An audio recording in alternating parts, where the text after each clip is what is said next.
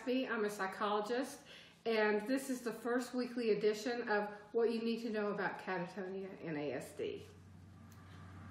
Watch it. If you're reading this newsletter, then you need to know about catatonia. Between 12 and 18% of individuals with ASD, with autism, have catatonia. And actually, most researchers believe that the rate is higher.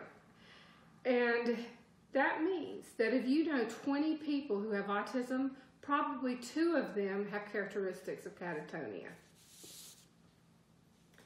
The relationship between catatonia and autism is so significant that in 2013, the diagnostic manual, the DSM-5, included catatonia as a specifier for autism. And it was about time.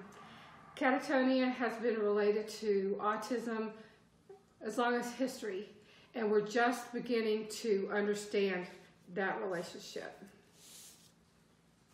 Exiguous, it's a good word. Exiguous means scanty, and that is what most people in the field of autism, exiguous describes their knowledge, our knowledge of catatonia. It's time to become informed.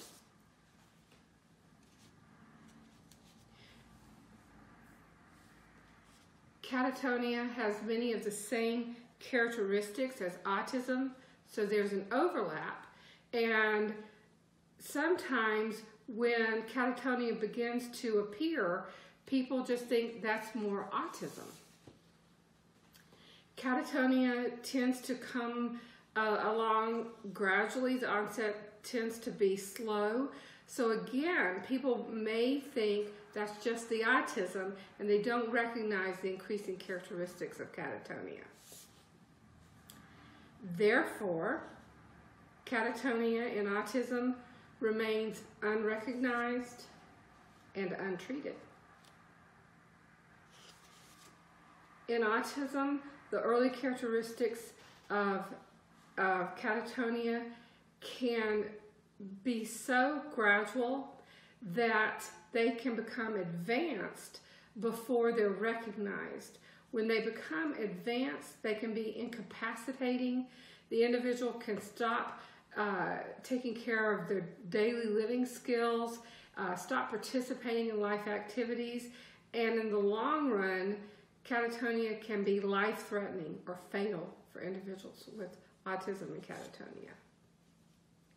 Catatonia should be assessed in every person who has autism. In the upcoming weeks on what you need to know about catatonia and autism, we're going to talk about the characteristics of catatonia and the treatment of catatonia. Stay tuned.